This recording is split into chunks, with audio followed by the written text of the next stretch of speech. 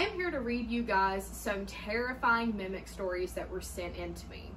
Now, I'm also going to be sharing another story from this person later this week on my TikTok, but they have had some really bad experiences with this mimic. So we're going to cover all of them. They're terrifying and you're probably not going to sleep after, but it's fine because, like, why are you watching my content if you plan on sleeping anyways, you know?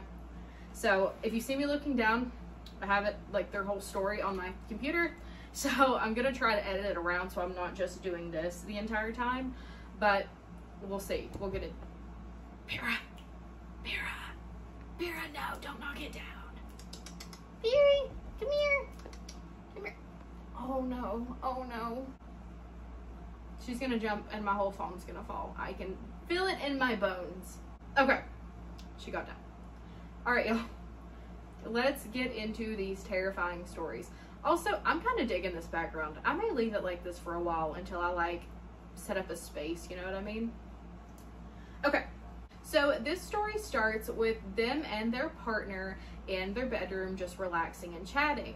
Well, they decide they are going to get up and go to, like, the carport kitchen area of their house to have a smoke. So the way their house is set up, they said when you're in their bedroom, you could see down their hallway and see their bathroom door perfectly. So the partner watched our follower get up and walk down the hallway. The partner turns to pick up something. They look back and see our follower go into the bathroom and close the door. So they assume, oh, they'll probably come out whenever they get out of the bathroom. I'm just gonna head on outside. So they walk, past the closed bathroom door to head outside. And when they get outside, they are met with our follower sitting there. They freeze, obviously. Their partner absolutely freezes. And the follower makes a joke and they're like, that's not funny. You were just in the bathroom. So now they're kind of like, what? Well, who's in the bathroom? Like, they get up and go check to see who's in the bathroom. And of course they open the bathroom door to find no one there.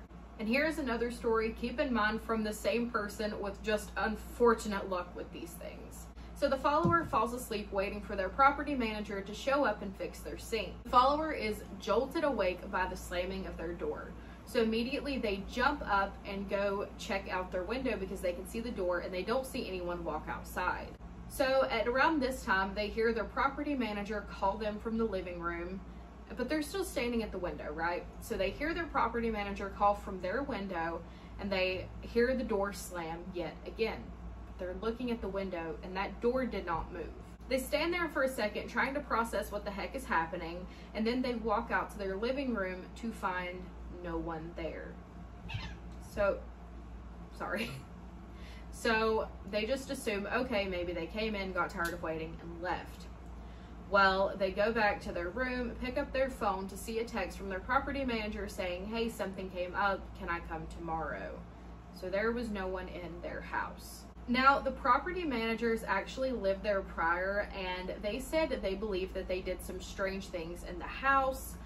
They actually know of a few things that the property manager told them, but whenever they came in one of the bedrooms, there was a few strange drawings. Like, you would look at the drawings and they would look normal, and then you looked closer and something was wrong.